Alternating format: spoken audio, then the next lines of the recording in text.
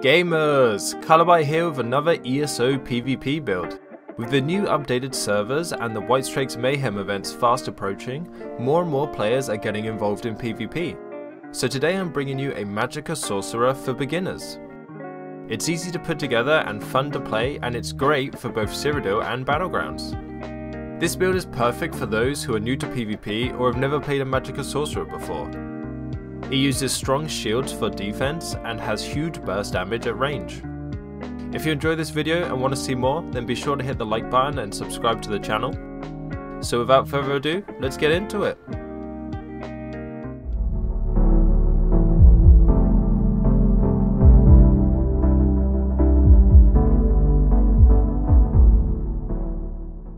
Okay, here we are with a Magicka Sorcerer. Let's buff up, have a look and see what stats we can get.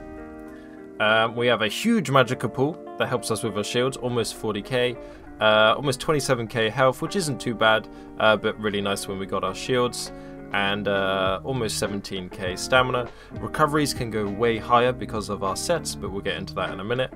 4k weapon damage. Crit isn't great, but that's not too bad because we have insane burst, and some really good penetration at 8k as well, and some nice resistances too. So we've got 64 points into Magicka, because the more Magicka you have, the bigger your shields are, so that's really nice. We are a Breton. They give us some really good racial passives, so we get max Magicka with Breton, we get spell resist and Magicka recovery, and reduce the cost of our Magicka skills as well, so Breton's a really good choice. I am using the Lord Mundustone. I don't recommend this though. I recommend going with the Mage for, I think it's the Mage for extra Magicka, just so your shields are better. I'm just a really bad player and I kept on getting caught with my shields down, so I needed a bit of extra, I needed to be able to take a bit more damage so I can get my shields up. But I'm a bad player, you're a better player than me, so I would go for max Magicka, or maybe recoveries if you need it, but I don't think you will. And the food we're using is Bewitched Sugar Skulls. These increase our health, stamina and Magicka, and a health recovery, but that's not too important in PvP, so we get nice overall stats. Okay, so moving into the gear, so this is a really nice setup for if you're a beginner Magicka Sorcerer like I am. The first set we're using is Crafty Alfiq. As you can see, this is great for a Magicka Sorcerer because it just adds maximum Magicka across the board. This is a really easy set to get. It's an overland set from elsewhere. You can probably buy it from traders. It's not too bad. So we have this on 5 body pieces. We have it on the chest, belt, feet, legs, and hands. And it's a light set, so we have the 5 light there. So yeah, we just wanted to get our maximum Magicka as high as possible because your shields are your main defense, and they scale off your max Magicka, so it's nice to have a nice Magicka pool. Paired with that, on the back bar, we'll go for the back bar first, we have Wretched Vitality. This adds Magicka recovery, stamina recovery, damage, and then while in combat, applying a major buff or debuff to a target grants 260 Magicka and stamina recovery for 15 seconds. And then while in combat, applying a minor buff or debuff to a target grants 130 Magicka or stamina recovery. So both of these stack. And we have this only on the back bar, so what we do is we switch to the back bar, apply a major buff, apply a minor buff, and then we just get 390 Magicka and stamina on top of everything, and then we can switch bars and it will still apply. So we have this on a back bar resto staff, so 2 pieces on the staff, and then we have a ring. My god, mine's still blue, I didn't realize that. And then we have it on the helm and shoulders, so we have a medium shoulder and a heavy helm. So that's 5-piece crafty on the body, and then 5-piece on the back bar with Wretched Vitality.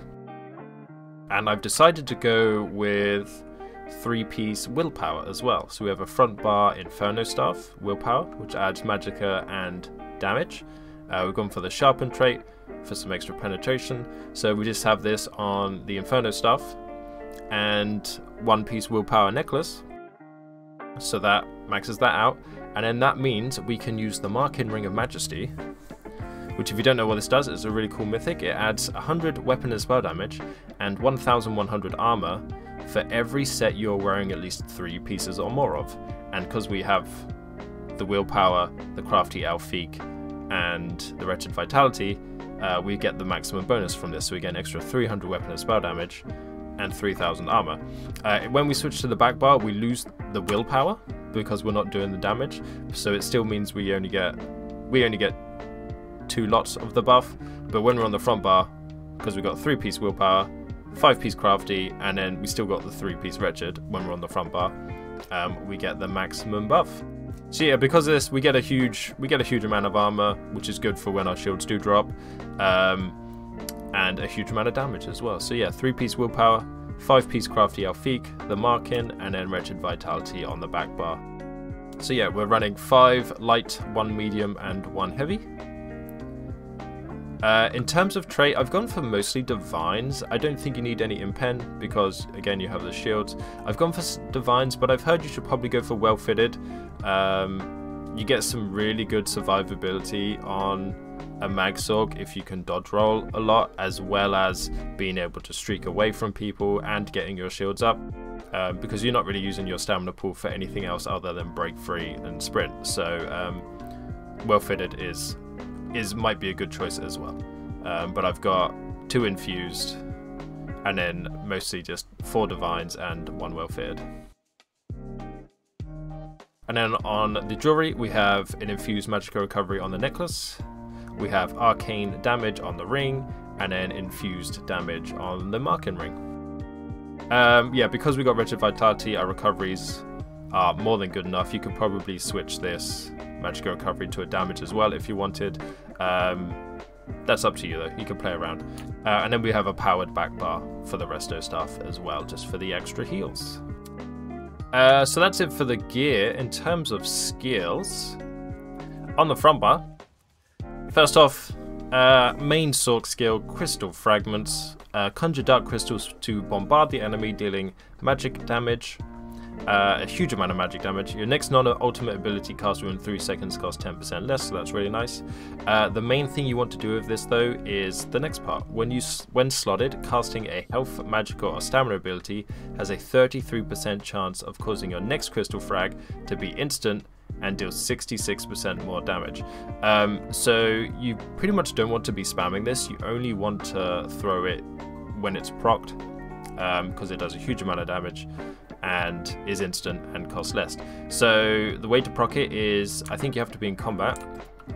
So you can just use any other skill, and when you proc it, you'll hear a noise, and the icon will turn pink, just like that. And then when you throw it, it does a huge amount of damage, and that. So that's pretty much, you want to use your other skills first, and proc this. You need to listen out for the audio cue, that way you don't have to keep glancing at your skill bar to see if the skill's gone pink. But once you get the hang of it, it's really nice. But yeah, this is a pretty must-have on a Magsorg. We've gone for the destruction staff skill, Crushing Shock. Focus all the elemental energies with your staff and blast an enemy for flame damage, frost damage, and shock damage. Enemies hit while casting are interrupted. So yeah, this is our main spammable. This is what we use a lot just to proc our crystal frag. It's got a huge 28 meter range as well. So yeah, it's really nice. Streak, this is a really nice skill that does shock damage. It stuns people, but we also use it as our escape skill as well. I'm sure you know what this looks like by now, but you just zap through the air. So you can stun people with it, and you can use it to, run away, get some distance, and get some line of sight from the enemy. So that's really nice to have. This is our Execute, Ender's Fury. Cool down a lightning strike, dealing shock damage. If an enemy falls to or below 20% health within 4 seconds of being struck, an explosion deals an additional 12,000 shock damage to them and shock damage to nearby enemies as well. And if they're killed within 5 seconds of being hit, you restore a huge amount of magicka. So this is really nice because you can put it on your opponent before you get them down to execute range. So what I like to do is I'm using the Meteor ultimate, cast my ultimate, hit this, stun them, and then get them down to below 20% health, and then it will pop. So that's really nice. And then we have Dampen Magic. This is the light armor skill. this just gives you a huge damage shield, so you can take damage. So this is what's going to keep you alive. I have it on the front bar, so you don't get stuck trying to bar swap before you can apply it. And then each piece of light armor worn increases the amount of damage absorbed by 5%, and we've got 5 pieces of light, so it's a huge amount of damage absorption there. And then we're going Shooting Star. Call down a comet, dealing a huge amount of flame damage, knocks people down, stuns them, does AoE after. I love this skill just because, you know, there's a little bit of time between when you cast it and when it hits. So then the main way you want to do this is you want to cast it and then streak through people, and then it will stun them, so it's a guaranteed hit. Just got to make sure they're not CC immune before you do that, and then you can hit them with the execute, or if you've got a procced crystal frag as well. So it's a huge amount of burst damage that is pretty much unavoidable. Okay, then moving on to the back bar, we've got Boundless Storm. This is what's giving you your resistances, your major resolve. And you also get major expedition, so you can move really quickly with this as well. So with the extra movement speed and the streaks, you can move around quite nicely. It does a little bit of damage as well, but that's not what we use it for. Crit Surge, this is giving you your major brutality, increasing your weapon and spell damage by 20%, and every time you do crit damage, you get extra health, or you get health back, so that's really nice. Dark Conversion, this is a bit of a must-have. Bargain with Darkness to restore health and Magicka instantly, and an additional Magicka over 20 seconds. So if you find out you're low on Magicka and you've got plenty of stamina left, you just start proccing this and you get all your stats back. Because, you know, you can get carried away by using your shields and stuff, or your Magicka runs out, and then you just Dark Exchange and get it all back. You can be interrupted though with this skill, so the best thing to do is usually streak behind something so they can't target you, and then do a couple before you jump out. I wouldn't spam it too much, but it's a very nice sustain tool and a good heal as well. And then we're using Resolving Vigor. This gives us a huge heal over time, and then gives us minor resolve as well. So yeah, this is really nice. You get both your shields up, pop this, and you're back up to full health before your shields go down. It's really good. And then Hardened Ward, this is our second shield, gives us a huge damage shield for 6 seconds, and it scales off your max health or Magicka. Because we've got a huge Magicka pool, it's really nice. So if we pop them both, shields aren't as effective in PvP, but as you can see, you get a huge amount of damage absorption. And then I've gone for Suppression Field on the back bar, just in case those big keep fights, you know, you need to throw a negate in there. That's really nice to have. Enemies in the globe are stunned, and they can't use Magicka skills, so that's really good. When I was talking about the gear, we were talking about Wretched Vitality. You need to apply a major buff or debuff to a target and a minor buff or debuff to a target. The good thing is, the target can be you. So what we do is you just use Boundless Storm, which gives you major resolve, and Resolving Vigor, which gives you minor resolve, and then that procs both parts of the Wretched Vitality, so you get the full 390 recovery. You do have to be in combat when you do this though, so you know, you just throw out a light attack with a Resto Staff, proc this, and then we've got a huge amount of recovery. Beautiful. So yeah, that's the skills. Yeah, all you need to do pretty much is get your buffs up. Make sure you keep your Wretched Vitality proc. Make sure you keep your shields up, because once your shields drop, you're a bit vulnerable. You do have nice spell resistance, but yeah, then you just pretty much want to keep your range. Inferno Staff has a huge range, especially against melee builds. You know, when they have to get in close, this kind of build is so strong, because, you know, they're half dead and need to heal by the time they've closed the gap. So it's really nice, really satisfying. Okay, and the last thing we really need to talk about is champ points. Green tree is pretty normal, just got to make sure you get break full, and then a couple of these are quite nice to have, you know, like Steed's Blessing, out of combat movement speed, and I've gone with Gifted Rider to increase your mount speed as well if you're running between Cyrodiil keeps. Okay, so in the blue tree, I've gone for Master at Arms, increasing your damage done with direct damage attacks, so that's a lot of what we got, increase by a total of 6%. Ironclad, reducing the damage taken by 6%, that's nice to have. Duelist Rebuff, reduce damage taken by single target attacks by 6%. Got a lot of damage reduction here, and Deadly Aim, increase your damage done with single target attacks by 3%. So yeah, pretty standard, nothing crazy in there.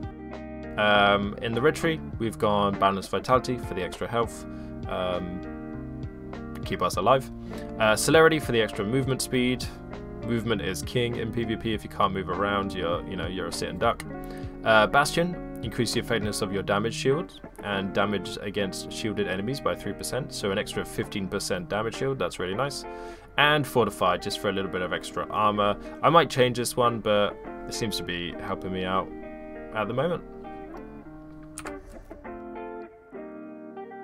So yeah, you go. There's the build. It's super fun to play.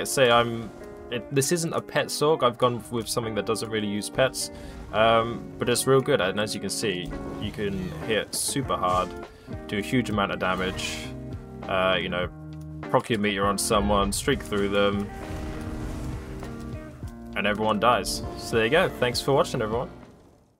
And that's the build. Thank you so much for watching. Hope you enjoyed PvPing on this Magicka Sorcerer.